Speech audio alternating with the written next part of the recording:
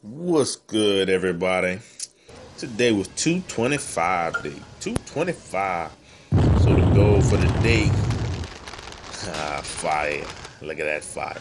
The goal of the day was to do everything at 225 pounds. So we're repping out. Right here we got the squats.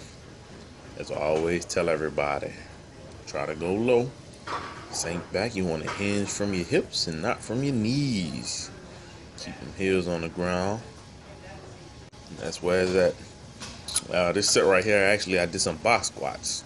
And the funny thing is, man, the box squats were actually harder for me than the regular squats at 225. Now, granted, I was a little taxed. And I know some of y'all might be thinking, man, 225, that is light. What the extra plates. But then I got some of y'all, some other ones of y'all probably thinking, man, that's all right, 225. But for me, hey, that's what it was. This was a good workout. Like I said, tried to keep everything at 225 for sets of 10. 10 reps a set, rather. Came over to the deadlifts. I did 3 sets of squats. Came over to the deadlifts. Once again, tried to work them. 225, 225, 225. Like I said, I'm not a power lifter. I'm not the strongest guy in the world, but I do all right for what I got. I use what I got. Right here we went with the conventional. All right.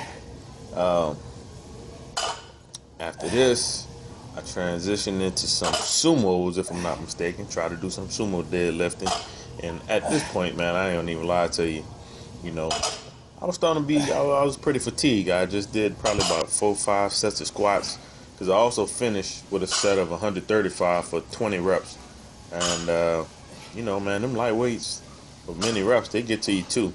So here, like I said, trying to do the little sumo squats, trying to get some of those under my belt.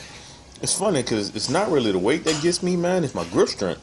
I could go through the deadlifts, but my little forearms, they get fatigued, man. My grips, they get fatigued. My fingers start to hurt and all that good stuff. But anyway, like I said, still popping them out. Still trying to pop them out. Came back, did a little extra.